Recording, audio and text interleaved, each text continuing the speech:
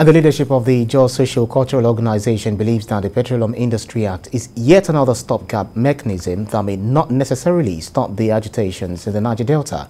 This was revealed at the 6th inaugural lecture of the Federal University, Otoke. Joseph Kunde has more on this.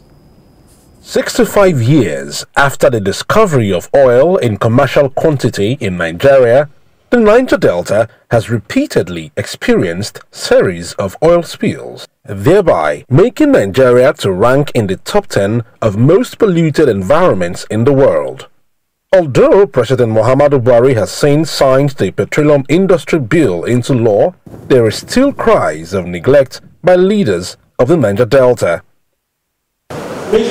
At the 6th inaugural lecture themed Writing Next Door to Shell, Oil and Environmental Rights Discourse in the Niger Delta at the Federal University of Otoke, Professor Chris Onyema believes agitations may continue. The Petroleum Act is yet another stopgap mechanism. The agitation continues. It is not over until it is over. Okay? What I do not preach is violence. But we can still come back to the negotiation table. Both the so-called Biafran agitation and the Niger Delta agitation are one, because they are caused by the same genie, and that is injustice. When they talk of clean-up action, it is never possible. What we can have is remedial action, because the kind of destruction we are talking about is deep, quite deep. So what we can do is to continue to agitate by way of negotiation. Remember, it is better to jaw than to war.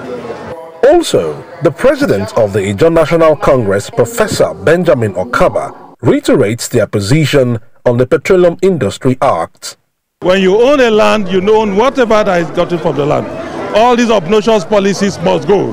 The PIB is a slap on our people.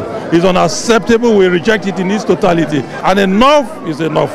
At the time we shall explode, no one feels responsible. They have pushed us to extremes. They have pushed us beyond a place, a situation that we can bear. We can no longer bear what is happening in this country. Most oil-producing communities find the international oil companies culpable, but incidents of third-party interference or sabotage cannot be completely ruled out. Joseph Kunde, TVC News, Yenagoa.